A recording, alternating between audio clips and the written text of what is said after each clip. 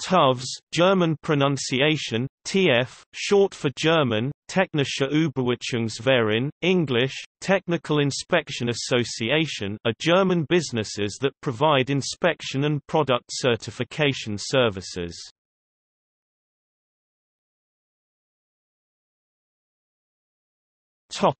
History. The TÜVs originated in Germany in the late 1800s during the Industrial Revolution, following the explosion of a steam boiler at a brewery in Mannheim in 1865. This led a group of engineers to found the first Dampfkessel-Überwachungsverein (DUV), Steam Boiler Inspection Association, and soon similar associations were created in other German cities, and these came together in an association in 1873. In 1877 they issued the first standards for construction and maintenance of boilers, which became known as the Wurzburg Standards.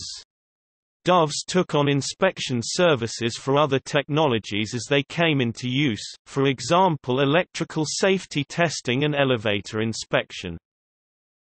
In 1906 the Grand Duchy of Baden issued regulations for vehicle inspection as well as drivers, and the local DUV was given that responsibility.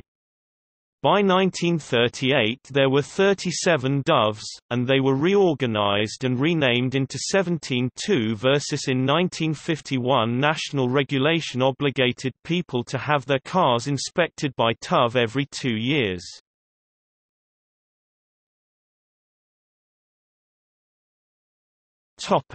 Transitions. The individual TÜVs became multinational corporations with time, and came to provide services to industry, governments, individuals, and non-profit groups. During the 1980s and 1990s, deregulation led to competition in the German inspection and certification industry, and further deregulation occurred at the end of 2007.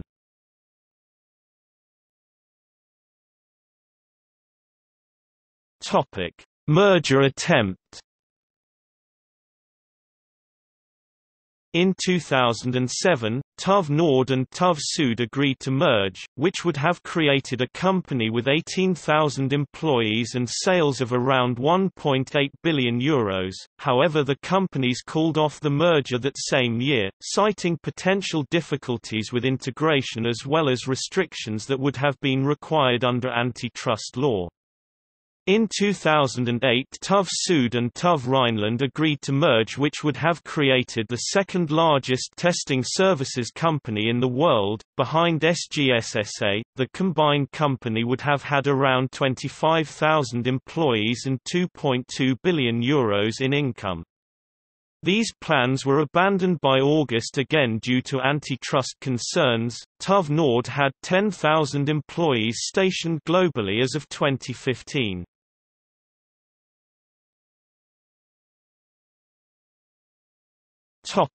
Medical device regulation. TÜVs function as notified bodies in Europe for medical device regulation. In 2013, TÜV Rheinland was held liable by a French court to 1,600 women whose breast implants had ruptured. The implants were made by Poly Implants Prostheses, and TÜV Rheinland had certified the manufacturing process. TÜV Rheinland had about €1.88 billion in revenue in 2015, with more than half generated outside Germany.